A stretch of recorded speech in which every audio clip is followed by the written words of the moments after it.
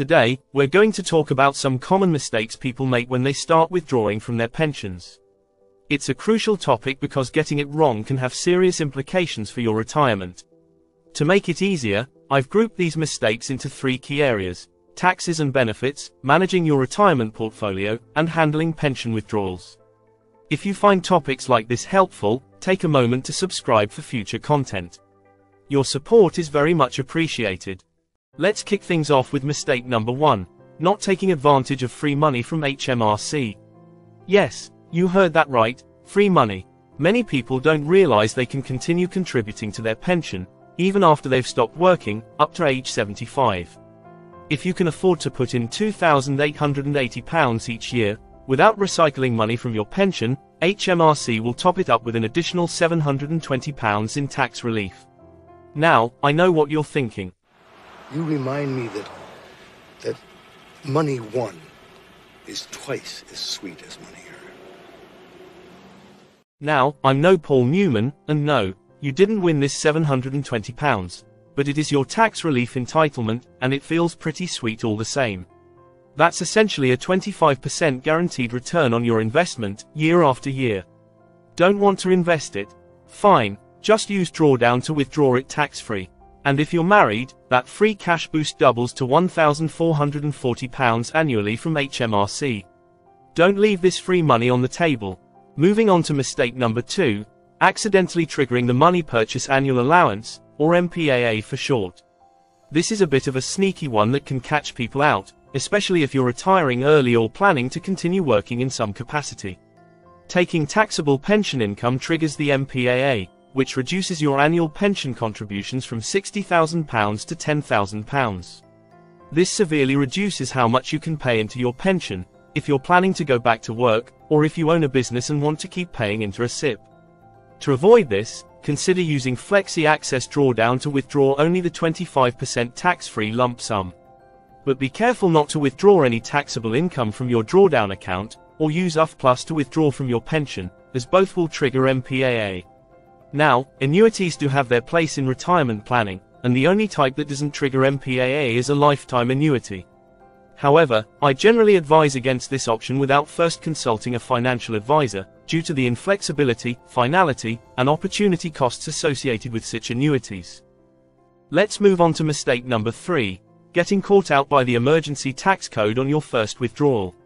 Did you know that pensioners have been charged up to £55,000 in emergency income tax, after making withdrawals from their pension pots? When you first take money out of your defined contribution pension, HMRC applies an emergency tax code. They treat your first withdrawal as if it's going to happen every month, for the rest of the tax year. So, if you take out £40,000, they'll assume you're going to withdraw £480,000 over the year and tax you accordingly. And all you get after tax is £28,000. One way to avoid this is to take a small initial payment which, when multiplied by 12, is less than the £12,570 personal allowance.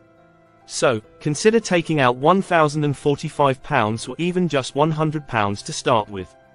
However, if you do end up overpaying tax due to the emergency tax code, you can reclaim it from HMRC using the P55 form.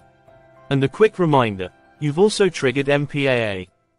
Now, let's talk about mistake number 4, investing too aggressively in retirement. This is a common one, especially for folks who've been successful investors during their working years. The 5 years before and after your target retirement date is often called the retirement danger zone.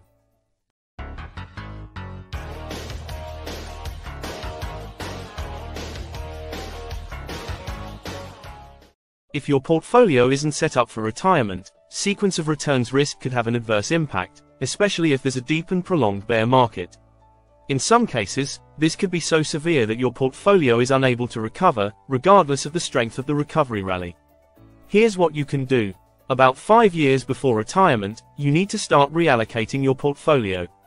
This usually means building up a cash buffer to cover 2 to 3 years of living expenses, and increasing your allocation to bonds, typically to somewhere between 25% and 40% of your portfolio, depending on your risk tolerance. The cash reserves and bond allocation can help you ride out market downturns, without having to sell equities at a loss. You could augment this with the simplified bucket strategy I discuss in another video. This straightforward 6-year, 2-bucket strategy is essentially a bucket overlay on the total return approach. Speaking of which, let's move on to mistake number 5, investing too conservatively. Yes, I know we just talked about the dangers of being too aggressive, but the pendulum can swing too far the other way as well. An overly conservative portfolio poses its own risks to the longevity of your retirement savings. If you don't have enough exposure to equities, you might not generate the returns you need to sustain your lifestyle over a 30 to 40-year retirement. In other words, you could outlive your money. Finding the right balance is crucial. The exact mix will depend on your personal circumstances, risk tolerance, and other sources of income. Now, let's talk about mistake number 6, not considering your overall retirement funds and investment accounts to minimize taxes.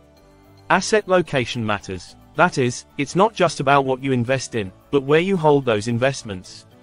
There's a clear consensus that you want to withdraw from your general investment account first. The reasoning is simple. Unlike pensions and ISAs, these accounts don't offer tax advantages, so it makes sense to use them up before touching your tax-sheltered savings. ISAs, on the other hand, are great for those big spending years, so ISAs can be really helpful when you need a larger sum. As for pensions, it's worth mentioning that they're outside your estate for inheritance tax purposes. This can be a significant advantage if estate planning is a concern for you. However, if you are not planning to leave an inheritance, then spending your pension first has several advantages, as it allows your ISA investments to benefit from compounding growth. The key takeaway is that by being strategic about which accounts you draw from, depending on your plans. Let's move on to mistake number 7, not using your spouse's tax-free pension allowance. This is another example of why it's so important to look at the bigger picture. If you're married, you have an opportunity to really maximize your tax efficiency by considering your pensions and personal tax allowances, as well as your spouse's. This can potentially save a significant amount in taxes. Let's take the example of a married couple needing £40,000 in annual expenses, using only tax-free lump sums from pensions. If drawn from only one pension, you would require £110,000. But if you draw from 2 pensions, this effectively doubles the 25% tax-free lump sum and also doubles the personal tax allowance. Using this approach, you would require only £60,000, or £30,000 from each pension. This is a reduction of 45% of how much you need to crystallize from your combined pensions. I cover this in more detail in another video. Now, onto mistake number 8, taking the full tax-free lump sum without a plan. I know it's tempting. After all, it's tax-free money. You might be thinking about that dream holiday you've always wanted, or maybe a new car to cruise around in during your retirement. Unless you have a specific plan for that money, like paying down a mortgage, taking the full lump sum might not be the best move. Why? Because once you've taken it out, it's no longer growing tax-free in your pension, and is subject to inheritance tax.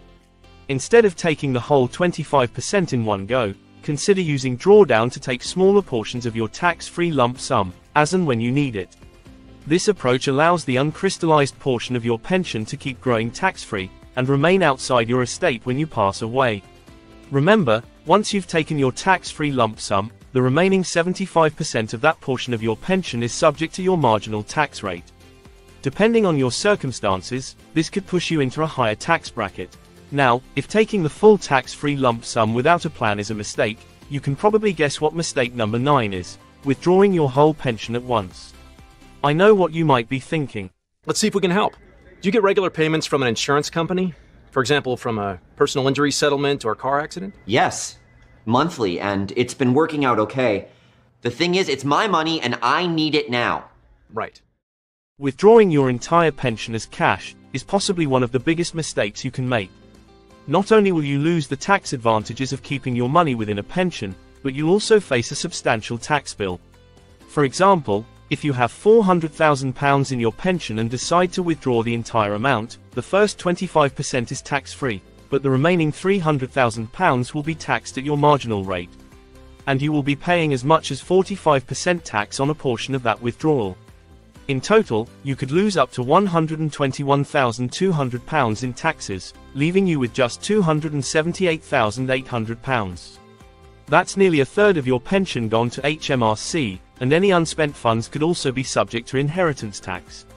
Unless you absolutely need all of your pension in cash, It's far better to withdraw in smaller amounts, keeping as much as possible growing tax-free within the pension wrapper. So, in short, don't withdraw your entire pension as cash. It's rarely, if ever, a good idea. And finally, we come to mistake number 10. Now, this one isn't actually about decumulation at all. It's about something your future self in retirement would probably like to tell your present self: not saving enough, early enough. And what did Judi Dench say about regrets? Maybe that's why you liked me so much. You flatter yourself. Oh, no remorse. Just as I had imagined. Regret is unprofessional.